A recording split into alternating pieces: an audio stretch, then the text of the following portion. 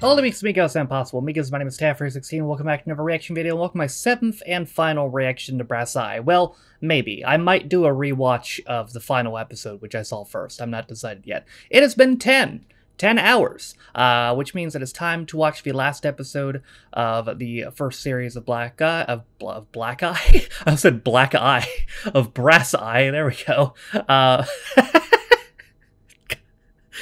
Hold up. This is called Decline, which is a good representation of my mental state. So let's watch it. One more time. Maybe.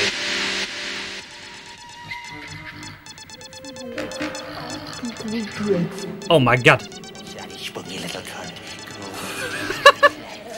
What the fuck?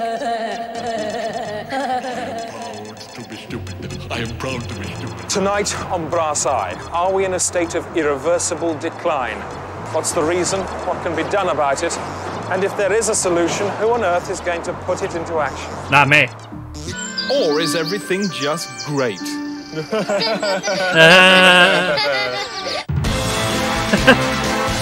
Everything's fine.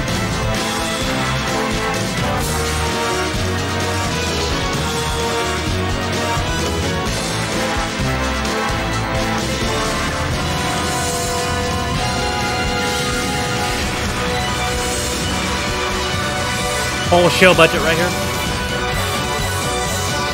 Wait, did I already make this? Yes. Yes, I think I did. Still applies.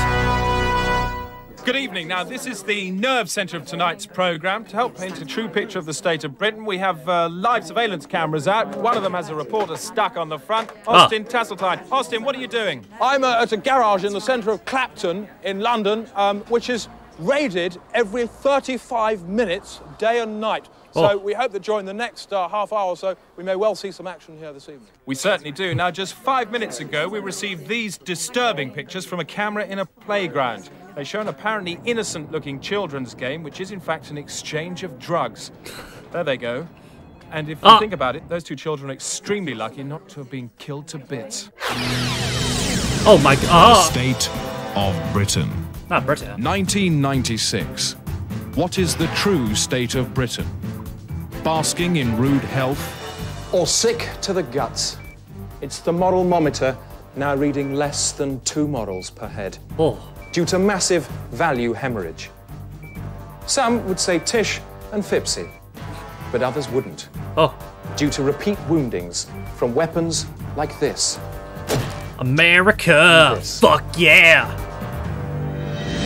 Coming to save the motherfucking day, yeah. And Pop is always looking for trouble. The new single by Blouse is a song of love to Myra Hindley, and it's caused more stink than a bomb in one of those holes in the ground at a rock festival that everybody shits in. When I saw your photo in the press, I thought, is she blonde under her dress? I thought, I hope they make her take off her dress for the next one. But they didn't even know it would be so much better if they had done her right sit down another fag. Myra Hindley is a very complex woman, you know, and this song is about her hair. Right. I wanted you to see my naked body and oil it, but my mother had to catch me and spoil it. And I don't think even you could have given me more. Is this the Killers? Is that what it's supposed to be? I don't think there's a single reference Is in the it song supposed to be the for a Killers? which I think maybe had a slight problem. Every time I see your picture, It totally is. I have to phone my latest girlfriend and fire her. I find a prostitute that looks like you and I love the Killers for the record. I do think if somebody's gone and bought this record, just because of the fuss that's been made about it, I think they should throw it away.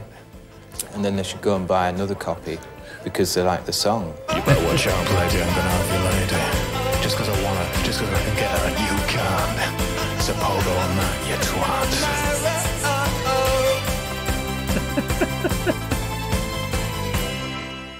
Traditionally, we turn to the Bible for help, but now even that's been devalued by those who used to espouse it. Terry Waite, no. once special envoy to the Archbishop of Canterbury, has been paid £2 million to write a 5th gospel to replace the existing 4. Jesus didn't know he was Jesus until he'd been chained to the radiator for some time. Are we now utterly without guidance? Oh no, the Killers only How formed else in do you explain 2001. the popularity Really? of events like this. Okay, well, never mind then. Next Still week, sounds just like the Peter Killers. Sutcliffe takes to the West End stage to star in a musical of his own life. On yeah, day there it release is. from Broadmoor Prison, Sutcliffe I has thought the been Killers were rehearsing older than that, intensively honestly. for 3 months. The role includes singing police chases, You'll never get me in the slammer. but finishes with Sutcliffe atoning for his crimes. And I really am so very truly sorry. Co-star Marigold Blenny says he's a kind man with a sense of humour. I mean, you see how dark it is here. I mean, he's always jumping out at you. Whoa, like this. So what's the audience going to make of it? I think they'll go away thinking, maybe he's really a misunderstood man. Maybe that, 20 years ago he was taking the piss. But not everyone sees the positive side. Peter Sutcliffe is allowed out under police escort from Broadmoor to perform a work about his own life in musical form. The catch is, you see, he appears on stage and he says, I'm sorry. I don't get what he's saying. Don't he say he's forfeited his rights to society by doing so much damage to society? His agent says it's a... His agent? What a game he's got here. Yeah, I know. What an agent? Well, a man you know, who is in for jail the show, for the life. producer of the show. The producer of the show. Well, there shouldn't be a show. Should we revive our ailing culture, or should we just put it out of its misery? Or should we bring it back to life and then shoot it for letting us down so badly? Oh! You haven't got a clue, have you? No. But you will do if you watch for 30 minutes. Gotcha. It's only a 23-minute program, though.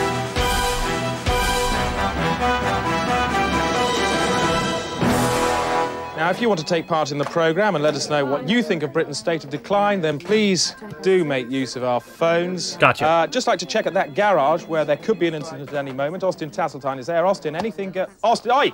Anything happened? Oi! No, nothing. Well, I mean, earlier on there was a small incident with a pen, but no, nothing serious, no. Can you tell me exactly what you mean by a small incident with a pen? Well, we don't know for sure. So why mention it? Just, it was a small incident, that's all, with a pen. Thanks, Austin. Well, now to shocking events that have actually happened, as we lift the whistle on drugs in the workplace. No. And show how employees at Shaftesbury's Jams in Colchester are using illegal high drugs on a daily basis. Shaftesbury's Jam has run at a profit since 1977. Staff are encouraged to use cannabis, cocaine, crack and heroin whenever they feel the need. Well... It's the weekly production meeting. 1 out of 4 is New fine. product, Loganberry Jam, is behind schedule. Yeah, there is a delay. It's a twofold problem, really. I needed a clearer indication from marketing about 5 weeks ago of the shape of jar that we were going for. If I'd had it then, we'd well, we'd only be about a week behind now. But I've got a couple of points I'd like to make here. I mean, Graham's lead times are way too long. They're not my lead times. These are the times given to me by the company. Well, The company has used drugs to improve its performance for the past 17 years. far too long. That's what's holding us up. Exactly. An hour later, Oh, the no. drugs are speeding efficiency and decision-making. The odd shirt is changed as old veins are damaged, and a small vomiting has taken place. Oh. There's no conceivable way we can make a profit. It's pretty fucking simple. The only problem seems to be Matthew, a new recruit from Spiller's Dog Foods, who's inexperienced at crack. Prestige jam, and that's what we've done. He's And beginning that to suffer. Having 75% fruit content. We do still have a prestigious product, Mandy, but I must agree with Matthew on this point. Because of Oh, no. financial restraints, our hands are tied.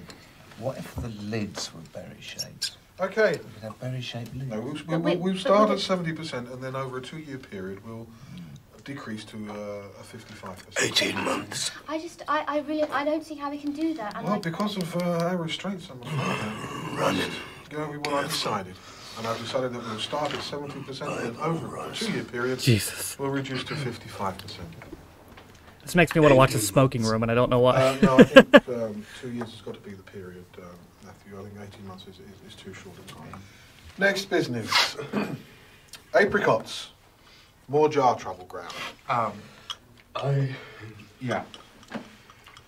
They're breaking. It's just it's a temperature control. Jam's coming out about a couple of degrees hotter than normal. Just really got to work on the thermostat of the valves. should be all right. It's nothing to do with the German machinery. The machinery's fine, with the machinery itself. In time, Matthew will learn his level. With company profits still rising, it is unlikely that anyone here will want to change the chemistry.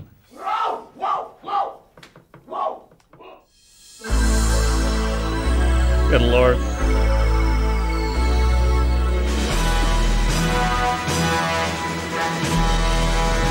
he married her. What does he expect? We're back live now, going to that garage which we're expecting to be raided at any second. Come on, Austin Raiders. Tasseltine is there. Austin, anything happened? Nothing. Damn No it. violence or stabbings? None at all, Chris, no. What about those men behind you? What are they doing? I think they're just buying some petrol. Are you sure? Are you buying some petrol? Yeah. Yes. Thanks, Austin. Well, if that apparently innocent-looking purchase did turn into a shooting, then this is what it would look like. Oh. Oh.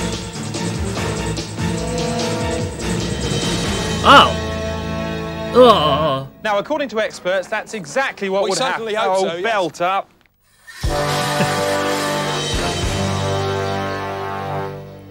I'm sitting opposite a man. He knows nothing. He talks all the time. The result is he's a trenchant buffoon. He has no idea how to present television shows. He looks ridiculous in that fashion wear. He swans around all the time hoping that people will recognise him, when in fact nobody's even remotely interested. He's taking up enough time on this show already, and he hasn't even opened his mouth. God knows why he's here. I've nothing to ask the guy. And for all I know, he may well be a bit of a Coco Shunter too. Darkus, how? What's a Coco Shunter? Coco Shunter, that's just what I've got. Oh, sorry, that's the introduction to Robert Elms. Sorry, do you know Robert Elms? I've just read out the introduction to Robert Elms. She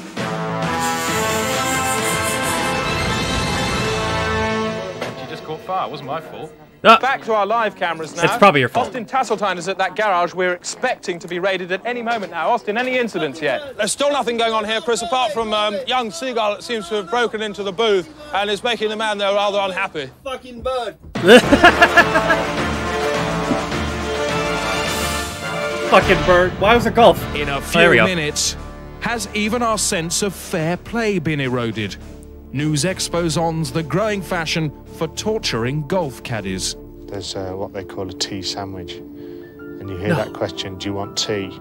And that means just 20, 25 golf tees, mixture of wood and plastic in 2 big hunks of bread. And you're forced to eat that. Oh.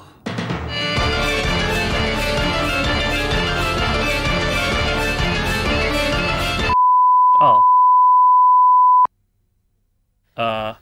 The broadcaster and entertainer Clive Anderson has been shot dead by television host Noel Edmonds at his house in Cornwall this evening. Shit! Police attended the incident but were prevented from entering the grounds by machine gun fire. From Cornwall, Vivian Banch reports. The incident took place at around 7:30 during dinner when Mr. Edmonds produced an automatic weapon and began shooting indiscriminately at his guests. One servant witnessed the bloodbath but managed to escape intact.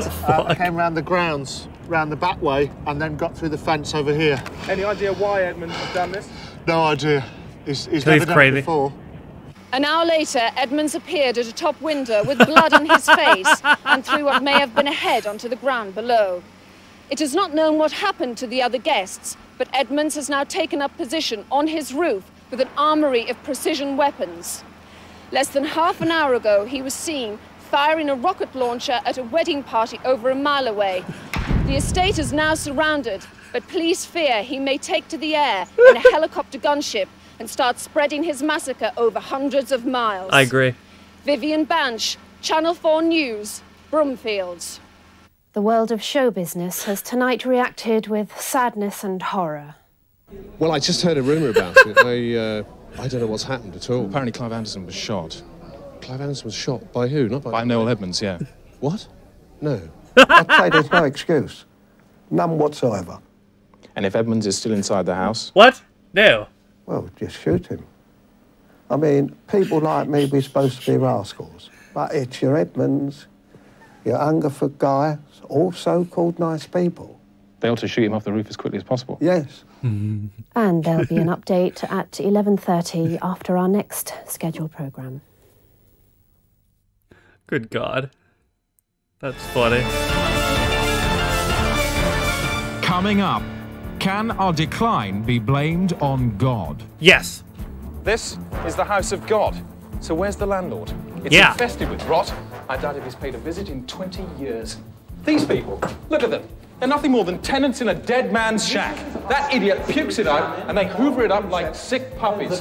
Just a second, Father. When did you last check your facts? By point entirely. We've had this book analysed. It reads like the ramblings of a drugged horse. The question tonight, is God confused like his prating truth pimps, or is he dead? He do be running. The Catholic Church is in turmoil after an apparition claiming to be Christ drunkenly cursed pilgrims at a holy site in Yugoslavia. He said St. Peter was a monkey, and we must drink his piss. Cardinal Hume was badly shaken by the vision and today issued what could be a resignation statement, saying, "It was bad enough to see him curse like a footballer, but I lost my faith completely when he farted on my balls."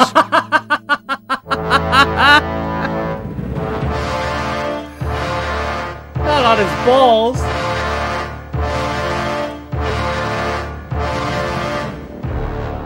Welcome back. I was about to read out some of this drivel that you've been phoning in all evening, but luckily we've been saved from that because there has been an incident. Yes! At that garage. Nothing more than a seagull attack when we were last there. Was it Noel It's got Edmonds? A bit more dramatic. Austin Tassel time. What's happened? Oh. Things have become completely exciting here because the ferocity of the seagull became very unpleasant towards the man, and the man panicked and started shooting at it with some flaming lighter fuel. That's when I thought, no, because back garage, and the bird caught fire and smashed through the window into the forecourt next to a man who was filling up his car with petrol. And at this point, I find myself flying through a hedge with precaution. The garage man produced an air pistol and started shooting at the bird, but instead he hit the man in the knee. And the man, I think, must have wheeled around and sprayed absolutely everything with petrol, because when the bird blew up, the whole place went sky high. And I've certainly never seen any... I mean, I'm not sure if this is a true disaster or just a cross between a very unpleasant event and a rather stupid one. Maybe it was Noel Edmonds'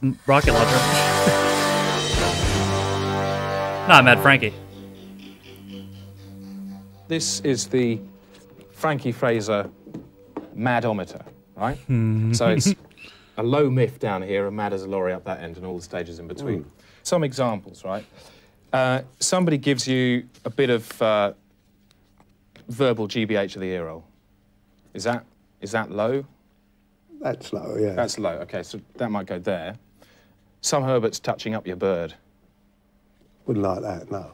Okay, fondled by a nonce. Oh, he'd suffer for that. Right, okay. So that might be up here. Being grassed up to the filth. That would have to go up here. Yeah. Right up here. Okay, now I'm interested to see what happens now. Reading about a pervert who interferes with the kids. Ooh. Well, if you had another one further along here... So that can go actually off the scale? Yeah. All right, and I just want to... Anything go with him. Anything at all? Anything. Right. Here you are being grassed up to the filth. How would you feel if you there had accidentally grassed yourself? Well, that's my own fault in the bed, wasn't it? So that would make you less mad? Well, if I've accidentally grassed yourself, you'd have yourself to blame. But how on earth could you grass yourself? I don't know, you might have got drunk or something, you might have given yourself away. No way, no, you don't do that. That can't happen, no. We're too experienced now. Was there ever a time when you weren't experienced? Never, no. Do you think you were born experienced enough not to grass yourself? I think so, yeah. Brilliant. Oh, those guys. Whatever our state of decline, there's no denying the power of miracles to focus hope. Okay. Moss Staples has been to Ireland, where he done this. What he done? Ballacreen, rural, pastoral and peaceful. The last notable event here was in 1792, when the nationalist Patrick Duggan single-handedly besieged the British Army until it starved to death. Oh. But for that, Ballacreen wouldn't bother a single map. Or a guidebook. There's only one entry. It's less than an inch long. But all that's changed now because of that one. Patricia O'Donnell, the local girl who says she saw the statue of Mary driving a car through a field. My God. Patricia, what does the statue do? It kisses me and tells me everything will be alright with Daddy. 2 days later, Spike Denabany claimed the statue had driven into his garage and asked for petrol. I thought I heard it say really quietly, fill her up. So I did. She pulled the face. Went like this. Villagers at the grotto started incorporating the face into their prayers. Many say they hear the sound of roaring engines or see puffs of smoke from the grotto exhaust pipe. The driving statue has also brought pennies from heaven. If you look for a doubt here, you won't find one here. The proof for me is that they found a white plaster powder and they're after sending it off for testing, and the results came back and there's virgin DNA in the plaster. No one takes it more seriously than Patricia's mother. I gently suggested she might like to pray in the middle of the road, and that if she were to be killed by a car, then the chances of her going to heaven would be higher. When you're kneeling in the road, do you think, I want a car to come and hit me? Kneeling girls, statues driving cars. What's going on? I don't know. 10 years ago, a man was arrested in the area for driving statues around in a car. Was it him? Right, not you then. He told us not. Could the priest explain it? Nah, sure. Well, I think it's unlikely it was a miracle, but the fact that the car has been driven on the right-hand side might indicate that... Wow, he looks like Father Ted. No. The most likely explanation is that people are just seeing some blue light. He looks like Father bouncing Stone. off a I'm sorry. strut. Looks like Father Try Stone. telling that to these bog-brain Murphys. You'd have more chance of getting a blowjob from the Pope.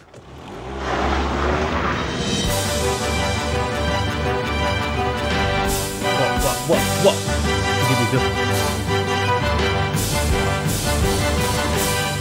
Well, just a moment to recap on the state of Britain. Great. The phone calls tonight have been described variously as rabid, pig-ignorant, and stultifyingly ill-informed. Sound about right. Thanks for those. Just want to go back to that exploded garage, because it could, of course, still be the scene of a late-night incident. Austin Tasseltine, will you stay there for us all night? Yes, I will, yes. Good man. And we leave you tonight Poor Austin. with a question. As we approach the third millennium, have we really come to this?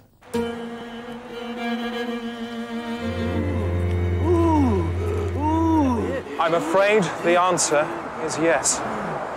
Good night. Of course. What the fuck is happening?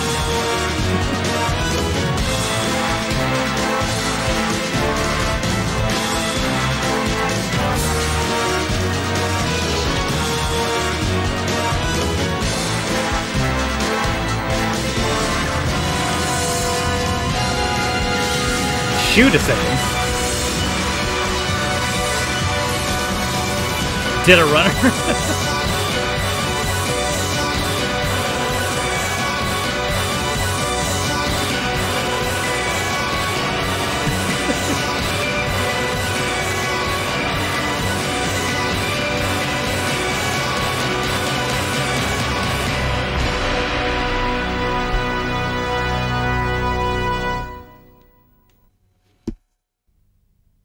Oh.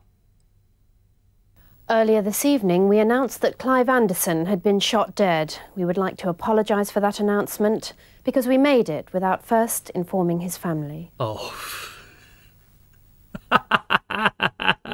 That part of Boise was so funny. His fucking reaction. What? No.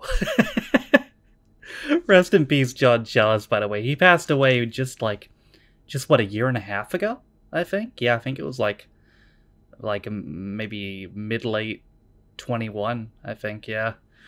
Rest in peace. So that might have been the best episode of the show, to be honest. Like, that was a hell of a way to end off the show. I think it maybe was intended to be the end of the time. I don't think the special came until like 2-3 years after. So at the time, it was the intended ending. That was really good, to be honest. So we've now completed Brass Eye, The Day Today, and Jam. There's still And the IT crowd, if you count that stuff of Chris Morrison. What's that other Chris Morris show? What's it called? Nathan Barley? That's it, right? Yeah, that's Chris Morris and Charlie Brooker. How many episodes did that have? 6. Typical. I guess we'll start on that next. Nathan Barley. That'd be a good idea to do next.